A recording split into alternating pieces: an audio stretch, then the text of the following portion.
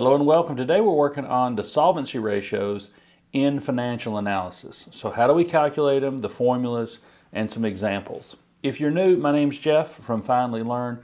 We're teaching the financial ratios right now and all the different categories. So we have POMs is the way you remember the different categories. Profitability or profit measures. Activity or efficiency ratios are another category. Liquidity is the idea of short-term liabilities. Do we have the ability to pay off our short-term debts? And then we have market-related or market price ratios. But today we're working on solvency, the ability to pay our long-term debt. So what we're going to do is we're going to look at, I've got a income statement from a little company. And so we have the income statement, we have sales and cost of sales and gross profit. But we're going to need just a couple of things here. We're going to need operating income and interest expense for some of our formulas. And then when we look at the balance sheet, here's our assets section. We're going to need total assets, and then we're going to need total liabilities. So here's all the liabilities that we have. And then we're going to need total equity or stockholders' equity, shareholders' equity. So the solvency ratios relate to long-term debt. So here's what I did. I just copied these numbers over here. So here's what our total assets are based on the balance sheet, and our total liabilities and total equity for 2 different years. And you remember the accounting equation where the assets plus the equity, the assets have to equal liabilities plus equity.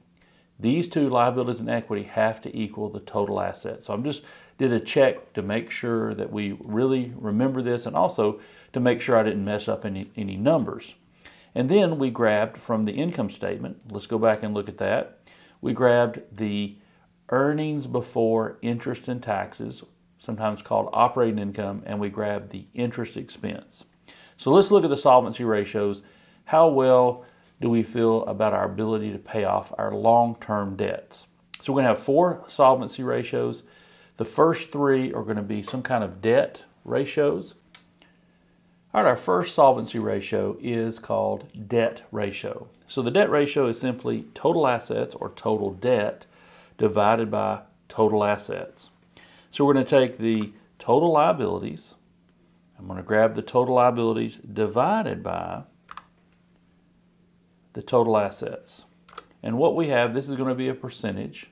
So it says for every dollar of assets, we have financed it by 66% of liabilities in 2025.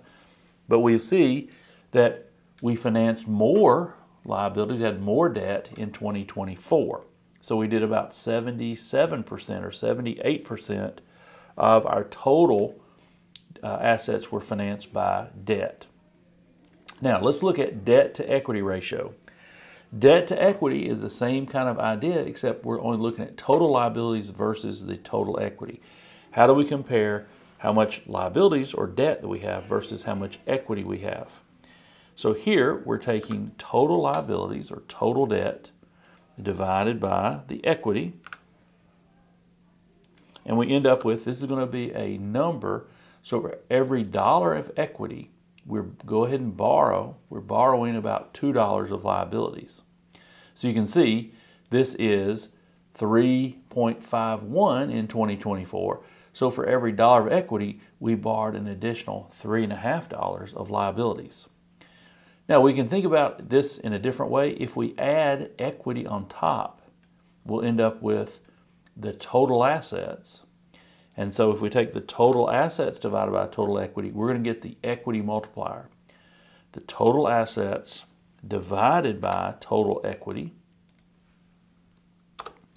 And you'll end up with exactly 1 more to get equity multiplier.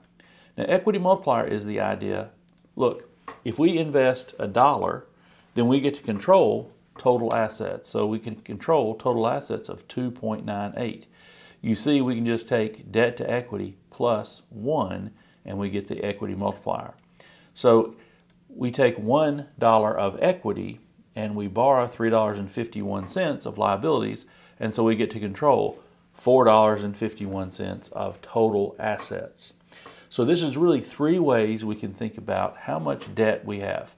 So for the first, for the 2 years we have, and all three ratios give the same kind of direction. We had more debt in 2024, and we have a little bit less debt in 2025. Maybe that was intentional, maybe that's what they wanted, or maybe they had enough net income where it grew their assets where they didn't have to finance it with so much debt. All right, the last one is sometimes put in an activity ratio, but here it also relates to how much debt we have, long-term debt, how much interest we pay. So we're going to take the earnings before interest and taxes divided by interest expense. So I have the numbers down below here.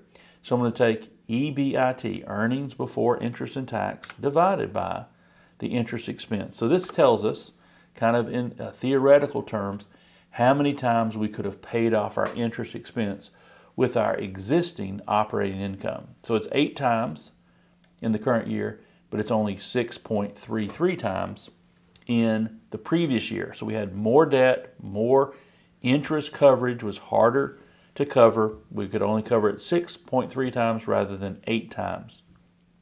So this is how you think about the solvency of a company and our long-term debt. Hey, thanks for watching. We'll see you on the next video.